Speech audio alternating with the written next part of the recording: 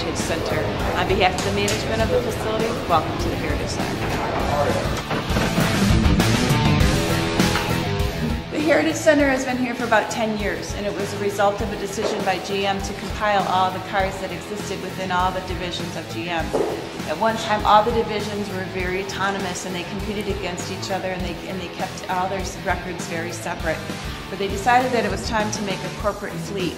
And it took them about 2 or 3 years because people were hiding things and didn't want to give it up.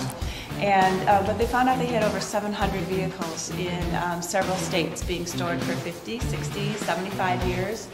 And so they pared down the collection. They made a list of all the GM milestones, what's important to the corporate history, and they kept those cars that were important to that represented those milestones.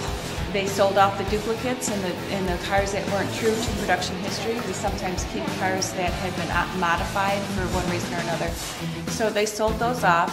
So every car in the collection is here for a reason. There's something significant about every car that's in the collection. Right now the collection runs around 450. It sometimes it ebbs up and sometimes it ebbs down. But right now it's around 450, and that's where we like to keep it. It's actually a little bit higher, I have to say, but we like to keep it at 450. On the floor, we usually have about 165 of those vehicles. So when cars get called to show or to be lent to other museums, or they're going to be gone for a while, we'll just pull from inventory and fill that hole in our spot, so on our floor. So every time you come here, there's going to be a little bit, some of the cars are going to be a little bit. In addition to being a showroom for the beautiful collection, we have 2 other purposes here at the Heritage Center. One is to be a conferencing center.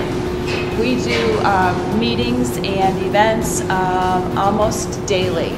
Our third function is to serve as a repository for archival information. And so we are a research center for many different publics, everyone from enthusiasts all the way up to our own internal staff and media and magazines, and we just get calls every day. We do want to remind you of our one rule, and our one rule is please don't touch the vehicles.